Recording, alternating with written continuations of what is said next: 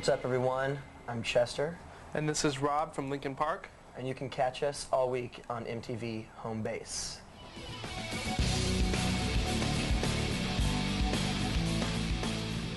Yeah, we're having a lot of fun, actually. We've probably, well, I've personally had like a lot more fun here than anywhere else. I think the set coming up in a close second would be Australia. We had a really good time there too. But it's just that we've been welcomed so warmly here by our fans and also by the label and the people who are putting on the show. It's just been really nice and really friendly here. So. I like it a lot too. Just, same thing like Chester said, it's just been a really warm welcome here, and we went out and had a really good dinner last night. We had Kobe beef, and that was really, really good. I think that's the best steak or beef I've ever had in my life. Definitely amazing.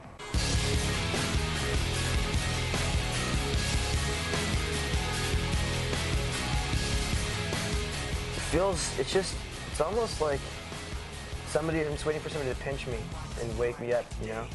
But it's something that we never expected, and I think that, you know, we were shocked, like thoroughly shocked when we released the album in the States at how well it did from the first week, and it's just maintained a really good steady, you know, flow of sales, and then, you know, with the release of the album all across the world also, and how well it's been received in other areas of the world, it's kind of blowing us away.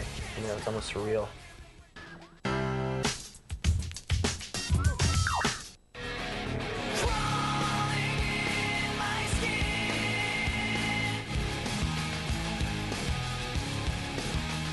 The video for One Step Closer was our first video we ever shot, and we actually shot it in LA in this abandoned subway station that was shut down in the 1950s.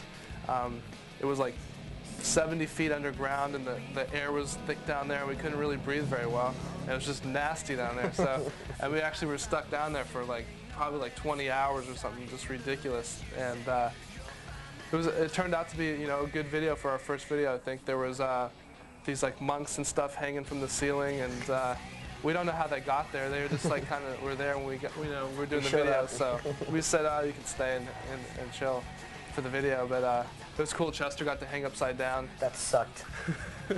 It looked like his head was going to explode after. It felt like my head was going to explode. That's like really, like, don't ever do that to yourself. There's people who buy those machines that they hang themselves from the ankles. You're out of your minds. It's the worst thing you could ever do to yourself. I don't understand it. But yeah, overall, I think it was a good video, just showing like the performance and the energy of Linkin Park. And this is our video, One Step Closer. Break!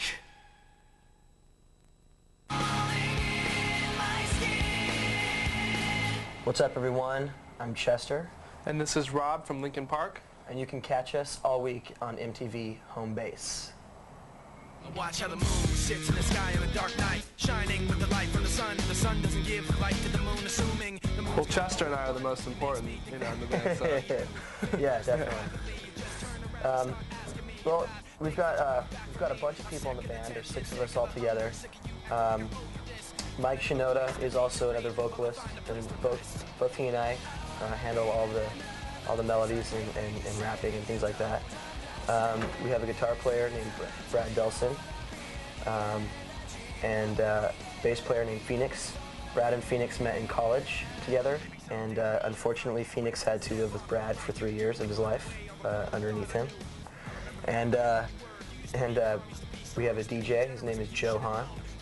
Him and Mike Shinoda met in Art Center, and Robbie and Brad and Mike all got together when they were in high school, and that's pretty much how it all came together.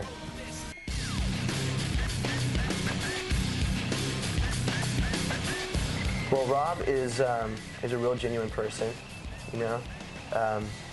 He's got a big heart, and he also can beat the skins like no other person I've ever seen. He's quite possibly one of the best drummers I've ever seen, and just a really nice guy, you know. And Chester? Better be careful, pal. Well, first of all, he's beautiful. No, Chester is also a great guy. I love being in a band with him. As far as like his skills vocally, they're far beyond anybody I've ever worked with. Thank you. And you know, he's a really passionate person. Like anything he gets involved in, he goes 150%, which is great because it sets a great tone for the rest of the band and for all of us to work together at that with that kind of ambition. Thank you, Rob. Very nice.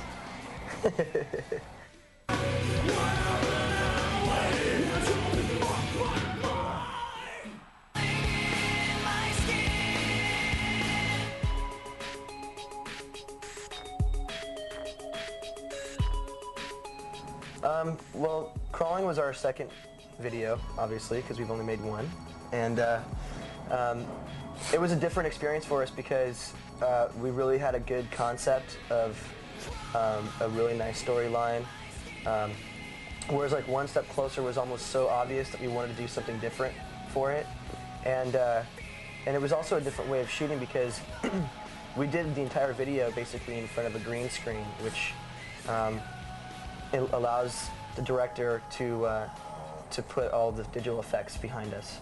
So we kind of had to pretend like we were in this, icy cavern or something like that, and it was fun. And we also had a chance to like work with different camera speeds for the first time. So the majority of that video was shot actually in double speed. So we were like, it turned into like a thrash song. Which was kind of fun, and then you watch it back and it's like we're all in slow motion, which is like a really neat effect. And the song basically deals with emotions of frustration and feelings of insecurity within yourself and dealing with the problems that are happening in your life. And this is just one scenario that could be related to the emotions in the song. And it was a lot of fun to shoot, so check it out. Hope you enjoy it as much as we do. What's up, everyone? I'm Chester. And this is Rob from Linkin Park. And you can catch us all week on MTV Homebase.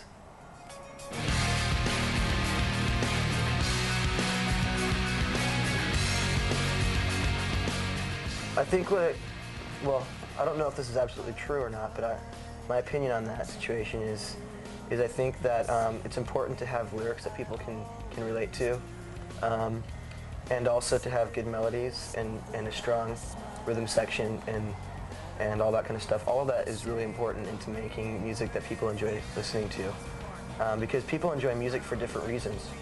In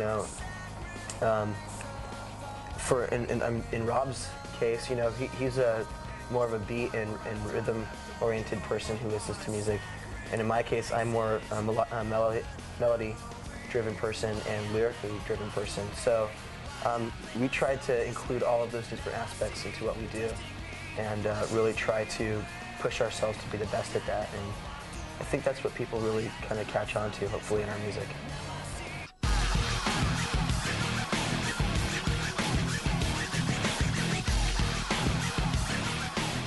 Absolutely. When we write songs, it's a little bit different than the typical way of writing songs. We spend a lot of time in recording our songs as we write them, rather than like sitting in long jam sessions that are almost endless. And that